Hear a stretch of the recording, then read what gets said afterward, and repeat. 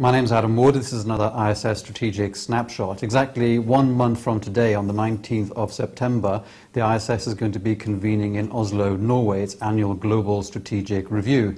And one of the principal themes of that meeting will be the dispute between Russia and Ukraine and its wider international ramifications. And in order to discuss this, I'm joined from our Washington, D.C. offices by Dr. Samuel Charap, who's our Senior Fellow for Russia and Eurasia. Sam, I think we had the news not so very long ago that there's going to be a meeting in Minsk next week, early next week, between the presidents of Ukraine and Russia and the EU's High Representative, Catherine Ashton. Knowing what you do know about the motives and the interests of all of the parties concerned, how do you think the various participants are going to be approaching those discussions? Well, I think the first thing to say is that it's certainly good that there's going to be such a meeting. What's been somewhat disturbing about the last several months of this crisis is that it has escalated is the lack of high-level negotiations and even engagement among the leaders of the states and supranational entities involved.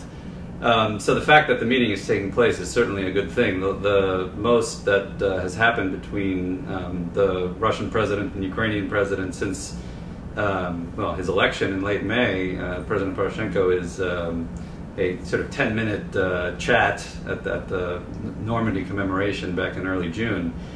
But I think we should have sober expectations about what a meeting like that can produce. We have, at least early in the crisis, seen a number of similar meetings, and there was, in fact, in the run-up to this announcement of the heads of state meeting, a foreign ministers meeting in Berlin just Sunday, 2 days ago. But at the moment, which is what makes this crisis so disturbing, is that the interests of the parties seems so incompatible, and that the sort of Venn diagram of a possible compromise is quite hard to imagine at this point. So a de-escalation, I think, would certainly be in all sides' interest, maybe, although one could argue that some actually benefit from upping the ante at the moment. And therefore, although I think it's a good thing that they're meeting, I wouldn't expect a new a world order to emerge from Minsk next week. So no immediate progress, but if you had to imagine the possible shape and outline of an endgame, what would the various factors and ingredients of that look like to your mind? The key factor right now is whether, is basically the situation on the ground. For Russia, the insurgency in eastern Ukraine is a means to an end of achieving influence over Ukraine's future, and it's particularly its foreign policy course. The Ukrainian military and paramilitary forces and the Interior Ministry forces have been making significant gains over the last weeks and months, and they vastly outman and outgun the insurgency as it currently stands. So what Russia does in response to the tactical defeat or soon to be perhaps on the ground, and also how that situation on the ground evolves, I think is the key factor that will sort of determine the realm of the possible as far as the political compromise is concerned. It's my view that it's highly unlikely that Russia will cease its support for the insurgency without a broader political solution resolution that addresses its interests and the reason why it has been pursuing this war. So on the other hand, though, I think there's a lot of pressure in Ukraine and a lot of momentum to try to win militarily. In fact, negotiation with Russia is very politically difficult in Ukraine right now, and that, I think, creates constraints on how far President Poroshenko can go in terms of limiting his own forces. And there's also a question of the extent to which he can fully limit his own forces on the ground. Russia is seeking out of all of this some reassurances about Ukraine's future, and that will involve something to do with the question of NATO, Clearly, there's an issue regarding the EU-Ukraine trade agreement, and there's a trilateral negotiation that has been ongoing since July about that. And finally, Russia is seeking a degree of decentralization that would allow it to institutionalize its influence within Ukraine by empowering Russophile regions to make their own decisions about policy. That's what Russia wants. You know, how much of that Ukraine and the West can abide is an open question. Yes, I suppose what you're describing is a situation in which a number of conditions are met, but the end result would not necessarily be a Ukraine that is economically or politically viable in some ways.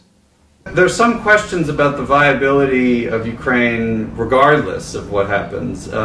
Purely as a result of the war, we're talking about a significant civil conflict in a country that is very dependent on the areas where most of the conflict is taking place for its economic livelihood and for employment of its people. I mean, it particularly affects some sectors more than others, like the military-industrial sector, which is still supplying Russian customers, which are in many cases the only customers of a lot of its large enterprises, even though Ukraine and Russia are essentially at war. But more broadly, you know, Russia is the destination for about a third of Ukraine's exports. So if a Ukraine that is completely cut off from its neighbor, its huge neighbor, seems to me raises some serious questions about viability over the long term. But then there's the political questions surrounding how the post-war Ukrainian polity is going to be able to come together and have a sense of common purpose. It's always been a country that has had significant political divisions. Many of them will clearly have been deepened by the loss of life and the civil conflict that has, you know, that is a part of the broader crisis. There's also the question directly about what happens to all these mostly men who have been under arms for the last 6 months, and whether they will prove a destabilizing force in Ukrainian politics. Just in the last few days, one of the major paramilitary groups has threatened a march on Kiev if you know, the Minister of Interior doesn't change his ways. So I think, you know, there might be a bit of a boomerang effect. Now, even if the situation can be stabilized and a kind of a political understanding can be reached, what you're describing is a situation in which there continues to be some contestation between the West and Russia over Ukraine. How do you see that really infecting the wider strategic relationship, where we know cooperation between Russia and the West on many levels, such as non-proliferation, but not only that, continue to be vital? How do we contain the situation with Ukraine and not jeopardize all of those important features of the Western-Russian relationship? Well, I think that's the key question. At the end of the day, even though the immediate cause of Russian actions, both in terms of the annexation of Crimea and the destabilization of eastern Ukraine, related to the way in which power changed hands in Ukraine itself in late February, the broader context in which it occurred is precisely this tug of war between Russia and the West over, quote-unquote, its neighbors, Russia's neighbors, the former Soviet republics, and Ukraine was always the biggest, you know, prize in that tug of war. The problem is that it seems to me highly unlikely that in the short term a solution that addresses that fundamental root of the conflict can be found. So we're going to be living with a degree of that contestation going forward that has now sort of exited the realm of everyday, you know, competition and really entered a very serious and conflictual phase. And I think the spillover effects that you're hinting at are inevitable and already being felt.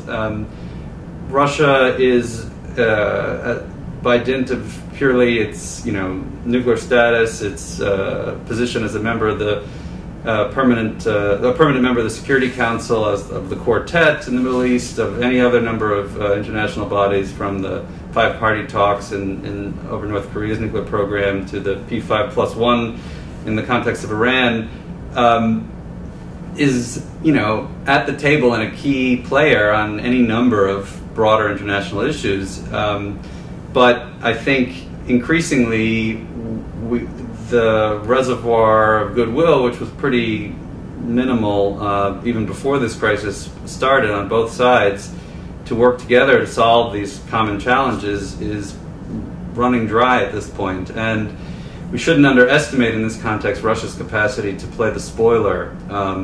When it wants to, it can really complicate particularly Western foreign policy objectives in both this region and meaning its neighborhood, and other parts of the world. It's one particular example that comes to mind is the contracted but then eventually canceled sale of the S-300 air defense system to Iran before the UN Security Council sanctions were imposed, that Russia agreed to, which would have been a highly destabilizing arms sale if it had been seen through. Good. Sam, thank you very much indeed.